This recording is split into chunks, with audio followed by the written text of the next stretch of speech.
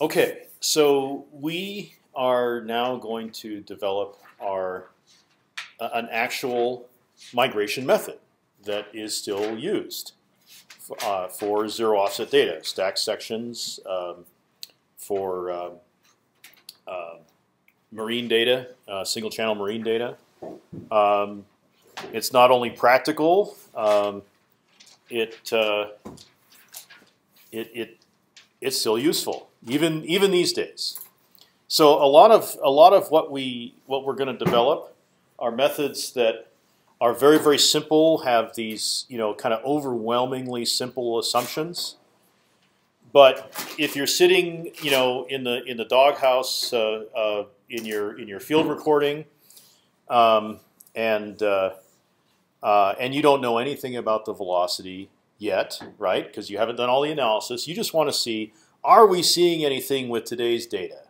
Okay, and nowadays, you can just hit a few buttons, point to a few things on the screen in your doghouse, and you can take the records that you just recorded, and you can do a real quick back of the envelope analysis called a brute stack, and this phase shift migration is still used as a brute migration, because having so many assumptions also means that if you don't know exactly what you have, it may work as well as anything else. Until you define precisely those lateral velocity transitions,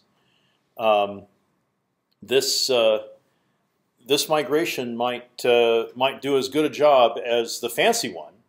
In fact, the fancy one is probably going to utterly fail because it has all this other input that it needs to have, and you don't know that yet if you're just at the end of the day's recording, right? And you're you may be in a bar in Wells, Nevada, and you don't want to take 20 hours to pick all the. I mean, you've probably just sent all your records to the picking shop in India, and 20 hours later they will come back with the 100,000 picks and the velocity model. But when you're in the bar in Wells, Nevada, thinking about how you're going to shoot the next day, and if there's targets down there that you may not be covering quite well enough, you might want to do something that's really quick and will at least show you if there's anything to see. And that's why these the phase shift migration, the Stolt migration, the Kirchhoff migration that we'll cover here are still used. They until those 100 people in India have been grinding away at it for 20 hours. This is the best you can get, and it works pretty well. So we're on page 45 in the notes.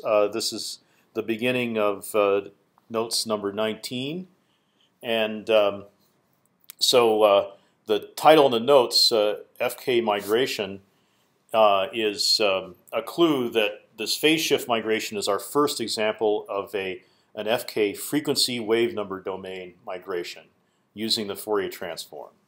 All right, so we have defined our downward continuation. Okay. Oh, and yeah, I got to credit Gazdag, who published this in 1978. He developed it earlier, and kind of in the intellectually, this is an earlier development. But as you'll see, he actually published this a little bit after Stolt published his, so he kind of lost the competition. But he still gets full credit. Okay, so here's our downward continued data volume. This is our wave field in X and T, zero offset wave field. Just as we recorded in the field, perhaps, at least with a chirp survey. But it's been downward continued to a whole range of different z values.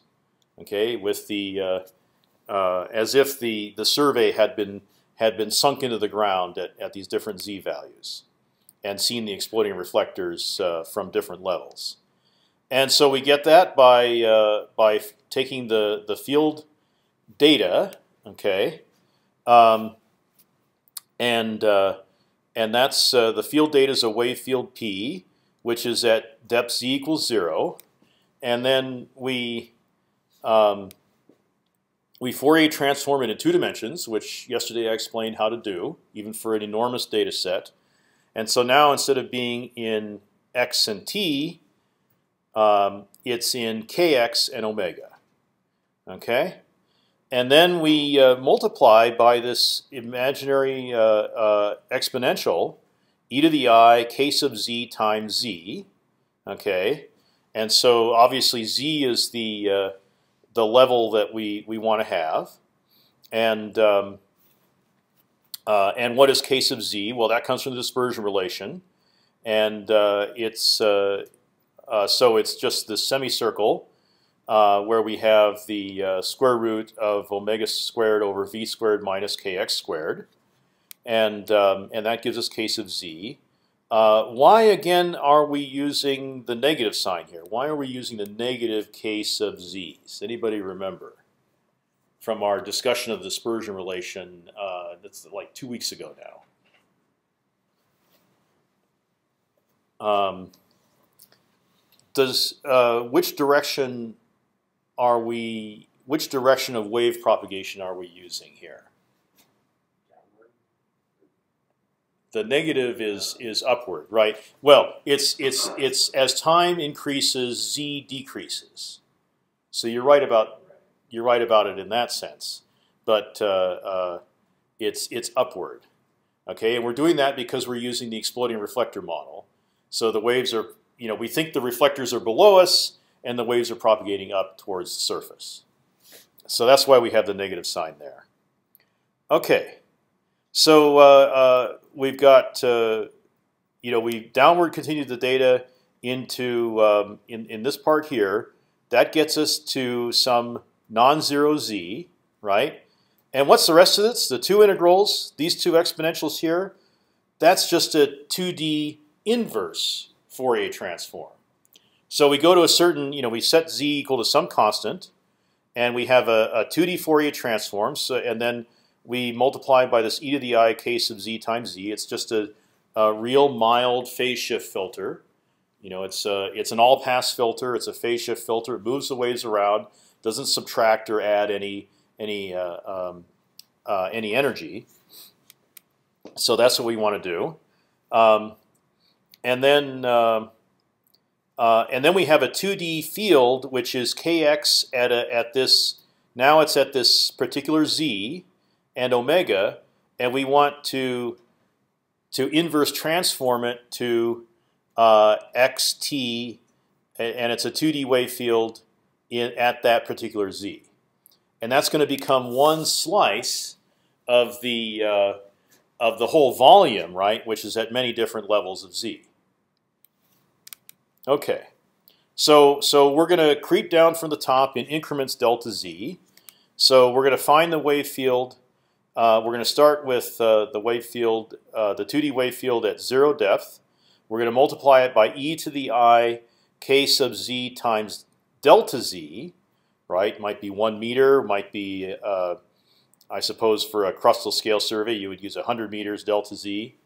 Kind of that. This is going to be our depth pixelation in our final product, in our final image. Okay, so we creep down from 0 to delta z, right, and we get the 2D wave field that's at delta z, and it's still in kx and omega, right? Still in the 2D Fourier domain. So at this depth, at this new depth delta z, we image all the exploding reflectors at t equals 0. Okay, so we take this. We've done this inner part here that I'm swiping over, and we need to do the inverse 2D Fourier transform, right?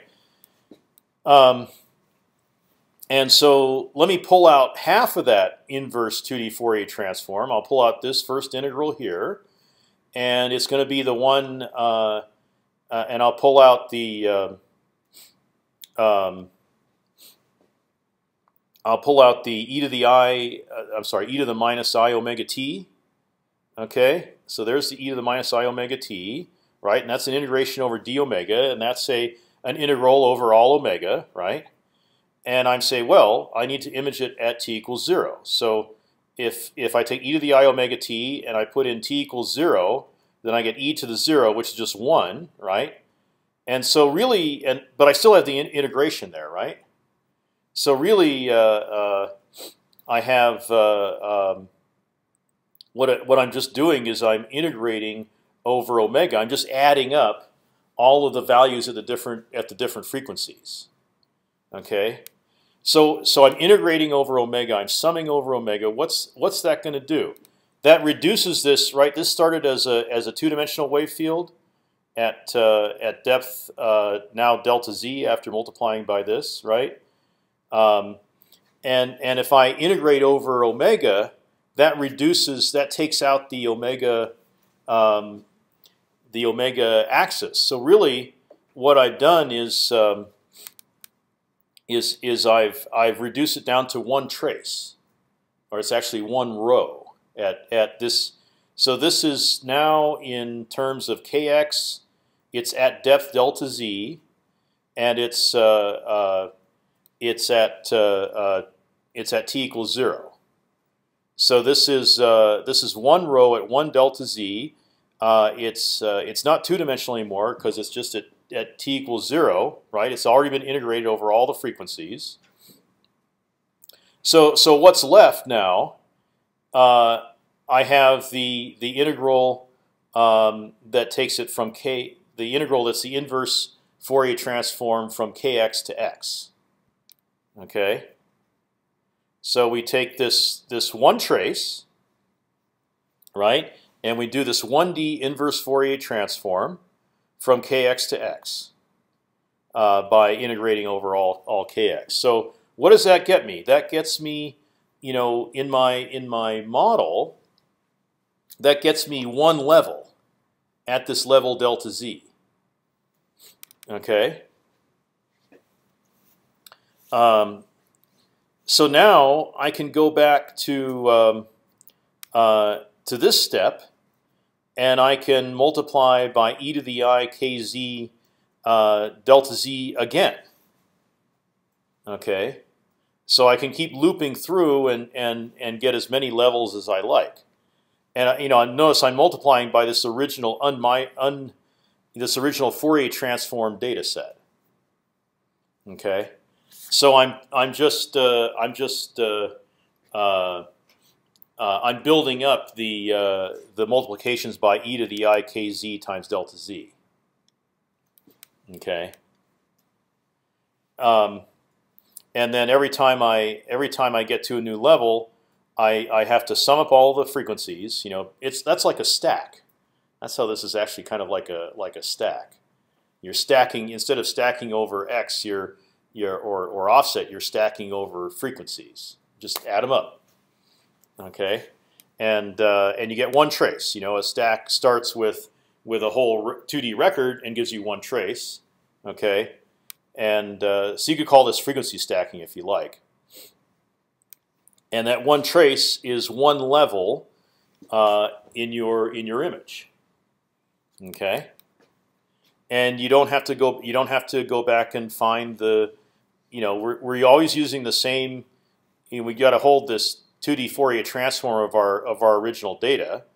That's going to take the most space, and we're going to build up an image. So we got to have room in our computer for 2 copies of our final image. That's not too bad. We should, these days we should be able to do that on an Android or an iPhone. There's plenty of memory for that. Okay.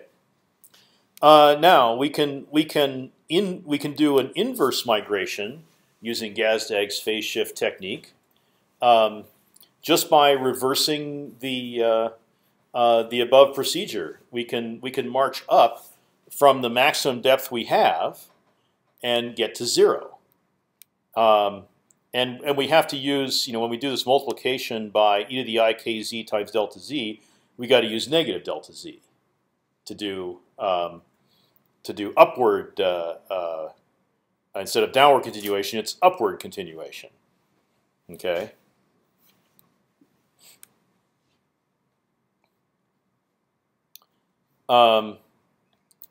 Now, why does anybody still use this? Okay, and the reason is that uh,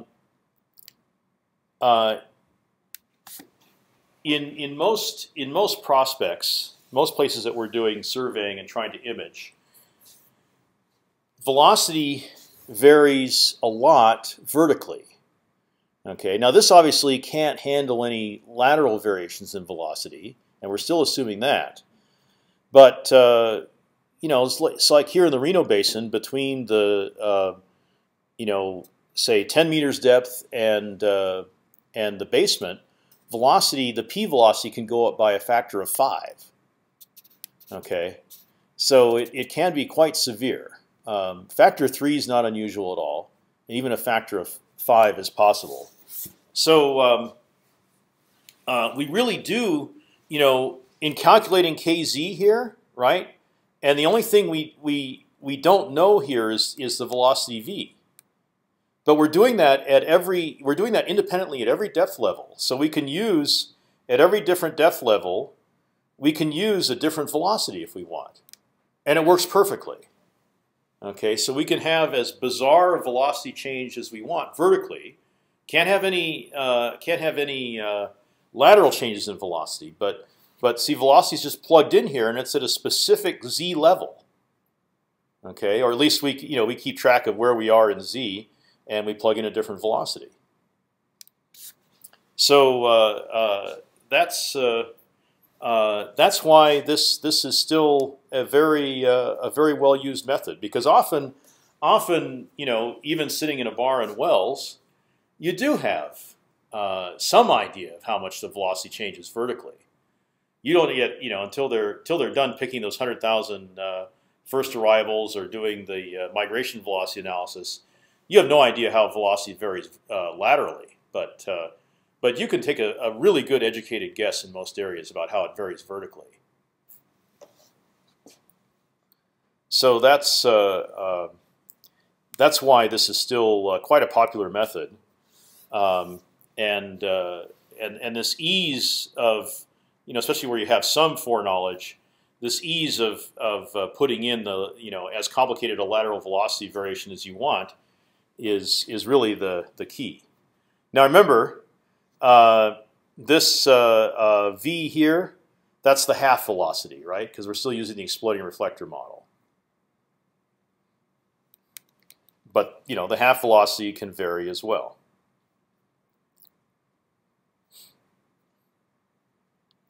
All right. So now let's go to the most popular method and the simplest. I mean, this basically allows you so little flexibility that it has the brilliant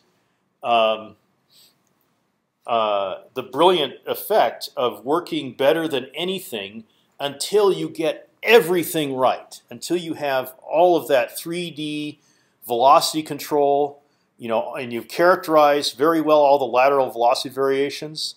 In my experience, you won't get anything any better than the Stolt migration will give you. Okay, so it's kind of amazing that way. You know, so it really will it'll work. It'll, you know, if velocity varies with depth, it's going to give you strongly. It's going to give you the wrong depth. That's okay. I mean, you just want to see if you can image some things, right? You know, you got to get up at 4 o'clock the next morning for the next day's shoot. You know, west of Wells, which I think hopefully they'll probably have shot it by the time you start working for them. In east of Elko they are, yeah. But I don't know if they started shooting west of Wells though. Okay, yeah. So you may get to do that. You know, we'll see. We'll see.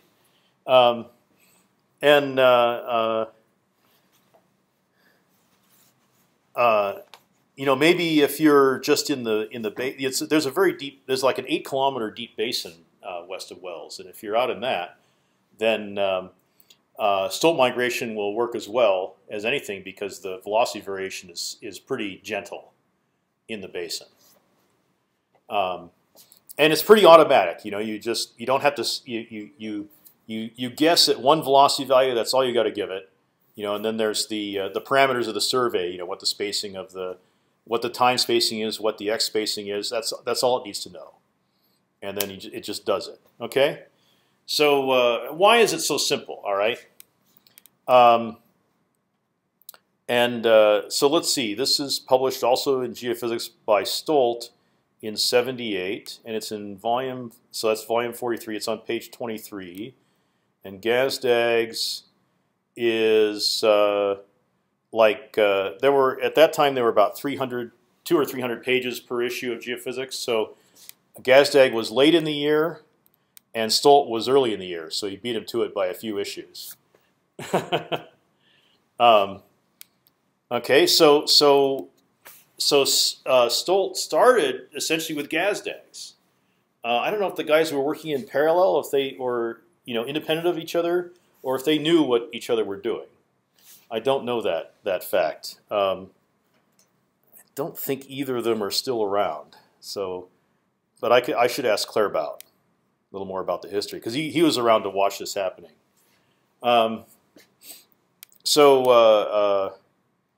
Okay, here's our downward continuation. Right, we have a 2D section that has been downward continued to one level z. Right, so and then by making a whole bunch of 2D sections, we can get all the z levels and finally get this whole volume.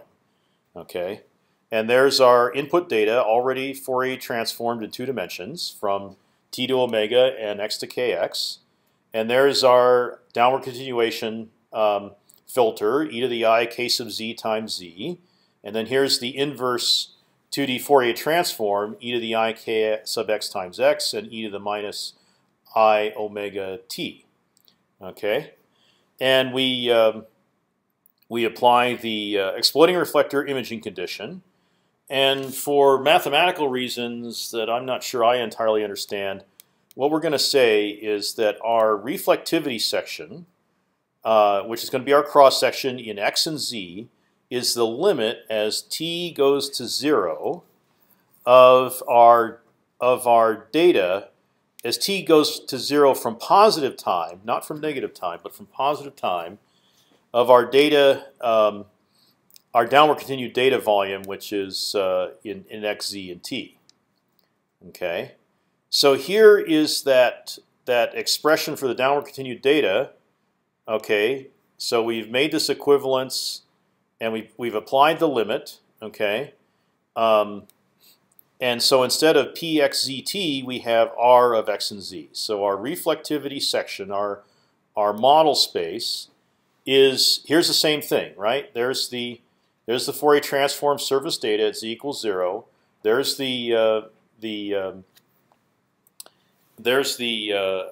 to the I k z times z. There's the downward continuation exponential.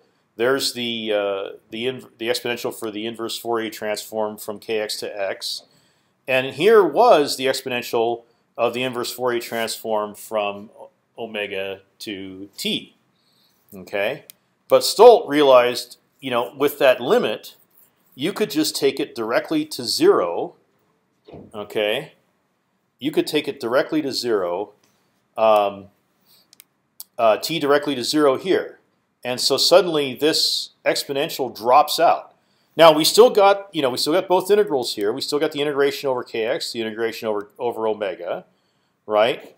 And we still got our kx to x. Obviously, underlined in green is the inverse Fourier transform exponential and the dkx and the integral. I should have underlined one of the integrals too in green. For the inverse transform from kx to x, but instead of an inverse transform from, but we have this other exponential here. This is obviously the downward continuation. Now I've put in the definition of kz and I made it negative, right? So that's minus I times z times the square root of the quantity omega squared over v squared minus kx squared, right? So that's kz. Okay. Now, down below, I've written an inverse Fourier transform from some function capital F, which is in kx and kz, right? And this is the inverse Fourier transform to the 2D function in x and z. And it's like we got all the pieces here, but it's not quite right, right? We've got the kx part is wired. We got our functions in kx. We've got the inverse transform exponential and the inverse transform integration, over all kx. Okay. Now we'd like to have kz, right? Because if we had kz, instead we have omega, right? If we had kz, then we could use the fast Fourier transform, right? Already, the green can be done with the fast Fourier transform, and if it looked like this, right, e to the I kz times z instead of this thing up here, with this weird definition for kz, right, the dispersion relation. If it was just kz, right, and we had kz here instead of omega, then we could use an inverse fast Fourier transform from kz to z. So all this is, all I want to do here is take this omega and I want to change variables to kz. Okay, so then I can just use an inverse fast Fourier transform in 2 dimensions.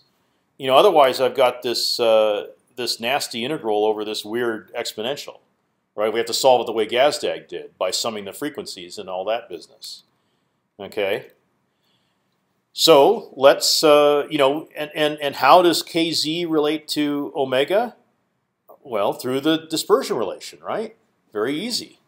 So here's kz. The definition of kz is equal to minus the square root of the quantity omega squared over v squared minus kx squared. We can solve this for omega, right? So omega is equal to v times the square root of kx squared plus kz squared. And if we're going to change variables, we also need the Jacobian, right? We need d omega dkz. So here it is, v times the magnitude of kz divided by the square root of the quantity kx squared plus kz squared. Okay, so we're going to make a substitution into this equation up here, equation number 1. All right. So we're gonna get so we make the substitution in, and what we end up with is this q thing. It's not quadrature. Sorry, that's repeated notation. It's just the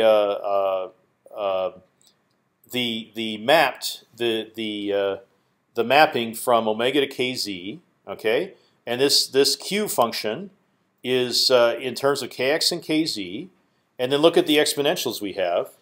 Okay, we have e to the I kxx and e to the I kz times z, and so this is a perfect fast Fourier transformable 2D inverse Fourier transform.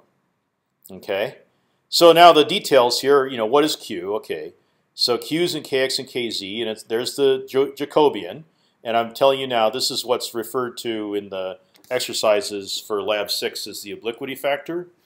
Okay, so you can see this is purely an amplitude adjustment. All right, and then here is the remapped wave field. Right, it's in kx, z equals 0, and then we pick up, we calculate omega. Right, we know, we're looping through here. We know kx, we know kz. We have to assume some velocity or put in some velocity, right?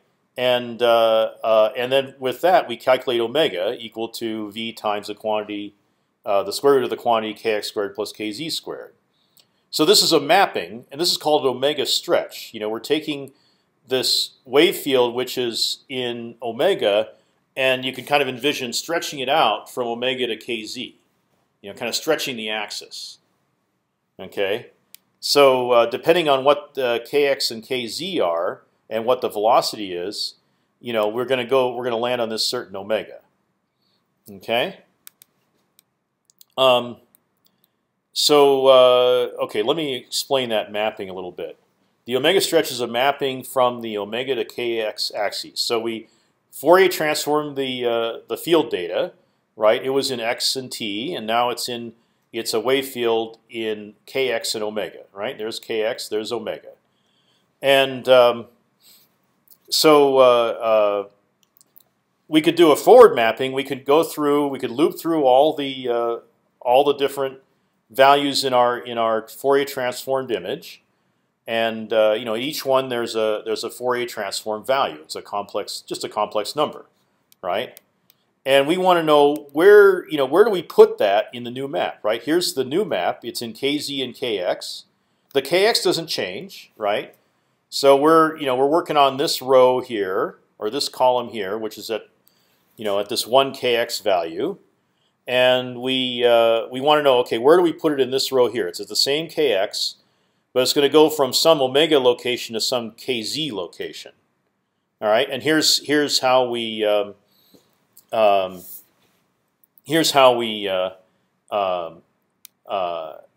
would calculate that. We would say, all right, I'm at this. I want this. I'm going to work on where does this spot go, okay, and so I know what omega I'm at. I know what kx I'm at. I know what velocity I'm assuming, right? So I just calculate kz, and I pick up that amplitude and I put it there.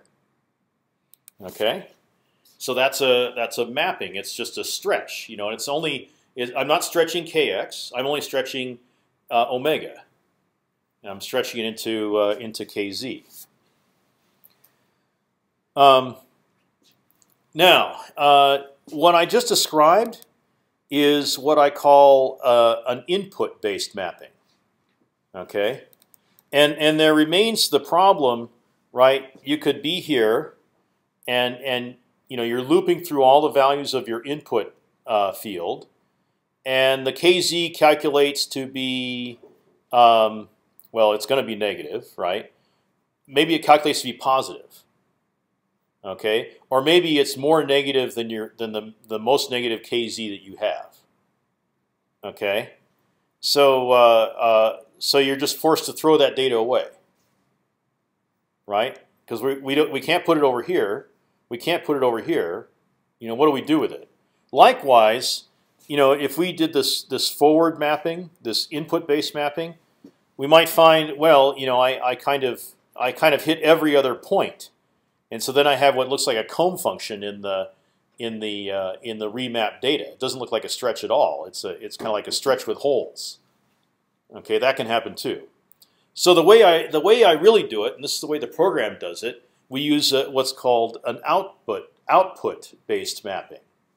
So we start over here, and we loop through kz. We loop through all possible values of kx, and then for each value of kx, we loop through all possible values of kz, at least the ones we're keeping.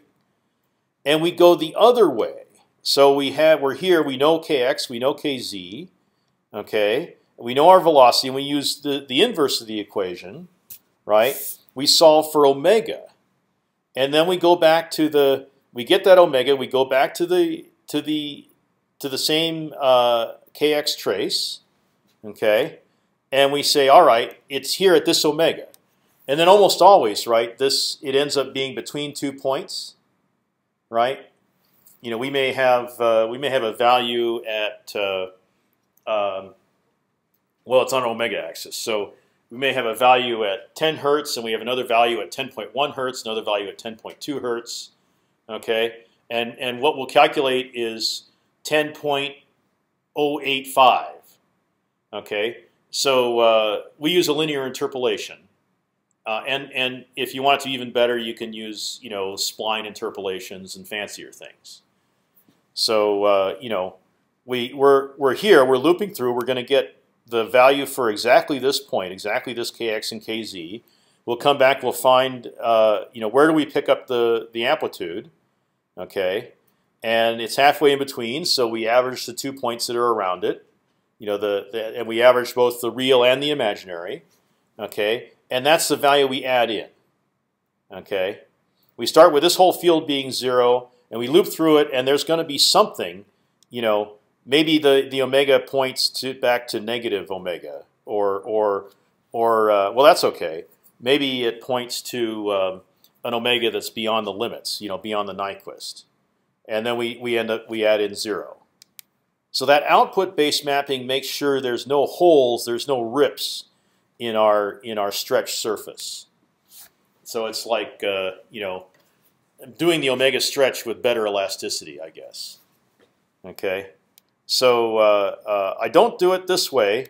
I do it this way down here. I calculate omega and I go back and pick that up into the output. All right. Now what about the obliquity factor? Okay. Here's what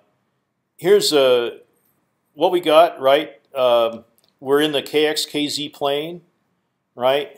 And we we have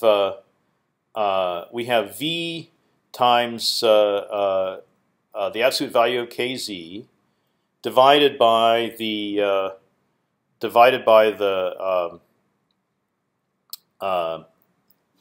the square root of the quantity kx squared plus kz squared. Okay. Well, the length of this vector, right? Let's say we're on kx and kz here, right? The length of this vector is the square root of kx squared plus kz squared. Okay, and then kz over that is the cosine of there's kz, right? It's the cosine of this angle theta in here. Okay, so v cosine theta is what our obliquity factor really is. Okay, and so let's see if and this kx kz plane, that's an indication. This theta, that's the angle of propagation of the wave. Okay. Now, if with our so theta is 0 at the top here, right? If we're on the kz axis, then these are equal, right? And the cosine of 0 is 1, right? So that's 1.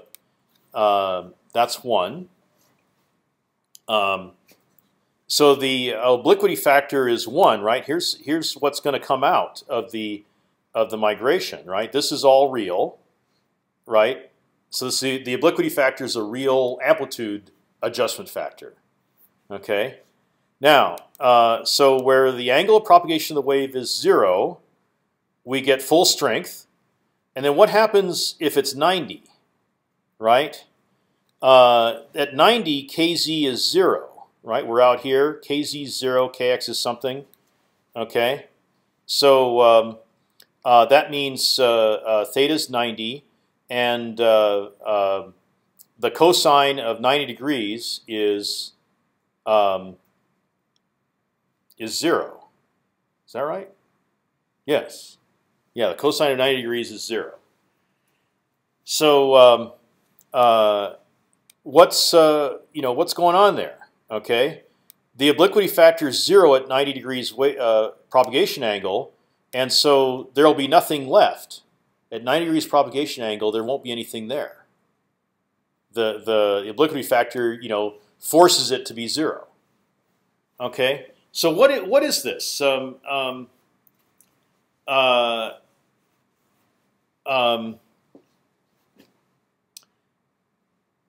If under the exploding reflector model, the angle of propagation is equal to something important. It's equal to the angle of dip. And maybe I have to draw that on the board. Okay, so we have our landscape, and we have our seismic survey. Okay, and we have a flat reflector, and it explodes. Okay, and these waves come straight up, right? The flat reflector explodes. The waves come straight up. The angle of propagation is 0 degrees from vertical. All right. So at 90 degrees angle of propagation, okay, the waves are coming like this. That's 90 degrees angle of propagation. So the exploding reflector is what? It's dipping 90 degrees. Okay, and but the obliquity factor is for 90 degrees propagation is 0. So that means that Stolt migration is not going to see the 90 degree dipping reflectors. It's going to zero them out. Okay, and if it's halfway, right? Let's see. The cosine of 30 degrees is 1/2. Is that right?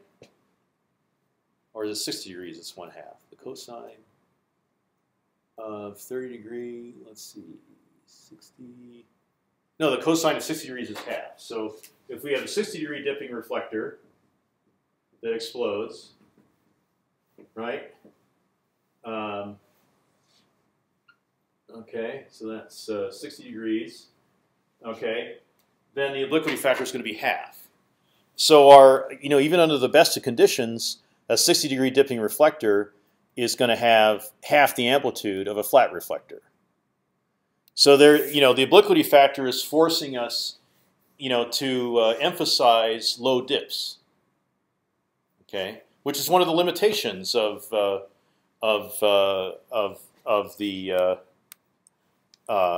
this migration, and one of the reasons why it's so simple. Okay. Okay, so here's the algorithm. Okay, very simple, and in the book there's like a 5-line program that does all of this. I mean, it calls other routines like the 2D FFT, but it's like 5 lines of RAT4, which is simplified Fortran. And in my Java code, it's a couple hundred lines that takes care of everything. Okay, not a very complicated program. So you do a 2D FFT of the surface data, and we know how to do that to a huge data set now. You do the omega stretch that maps from the wave field in kx and omega to the Fourier transform of the migrated section in kx and kz, and you apply the obliquity factor. So there's all the conversions. This is the output-based mapping, and here's the obliquity factor. I forgot to put the absolute value bars around kz. Okay, then you do a 2D inverse FFT. Okay, so you go from Q at kx and kz to the reflectivity section R of x and z. Okay, and there's just a reminder. This mapping, that doesn't take much, right? You just got to loop over each sample in the 2D section in kx and kz. So that's not bad. It's the computations in the 2D FFTs. Okay, but we know how to do FFTs pretty fast. Here's Stoltz, an example from Stoltz paper. Here's the cross section with the real, in x and z with the real structure. Here's the time data showing the bow ties, right, for each level, and then here's his migration. Okay, notice that everything is constant velocity, so it works rather perfectly. But there's still, you could see artifacts in here. Okay, it's not perfect. You should be familiar with the effect of velocity on migration. Okay, so here again is the cross section. There's the seismograms with the 2D survey with the diffractions, right, from the faults where the stratigraphy is terminated with the faults. You can see the diffractions are overlapping. And here's the migration with the correct velocity. Okay, if the velocity is a little too low, it's called under migrated, and you can see there's still vestigial diffraction hyperbolas pointing down. If we use too high a velocity, it's called over-migrated. It's like it's been collapsed to the point and then spreads up from there, and it's smiling up. Okay, over-migrated. The velocity is a little bit too high. And 10%. I mean, that's pretty good for. I mean, we have to do a lot of work to get our velocity within 10% accuracy. We've got to collect a lot of data. So yeah, these are very common artifacts to see from salt migration. Here's an ancient example. There's a salt layer down here. This is unmigrated on top, zero offset data, a stack. Migrated on the bottom. You can see diffractions from this obvious normal fault, asymmetric, right? That's coming off the top of the salt structure. Now you can see the fault offsets. You don't have to trace the diffractions. Each one is located with each termination is located with an actual termination. No crisscrossing diffractions to get in the way. You can see the complex structure of the top of the salt. Okay, see how broken up that gets, how the diffractions get in the way. So basically, remember migration moves dip upward, moves reflectors up dip and steepens them, and it collapses diffractions. That's really what it's for. Okay. And notice to the flat reflectors, nothing happened. Right? There are migration artifacts in here. There's stacking artifacts in there. So there's plenty of problems, but the migration didn't do anything where the reflectors are flat. Okay, but it collapsed the diffractions to terminations, and it moved these reflections at the top of the salt up dip, and it steepened them. And so that should be the correct geometry now. Okay, so that's the essence of FK migration.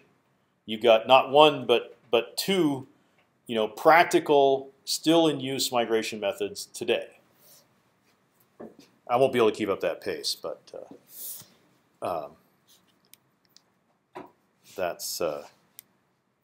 today's kind of a big day.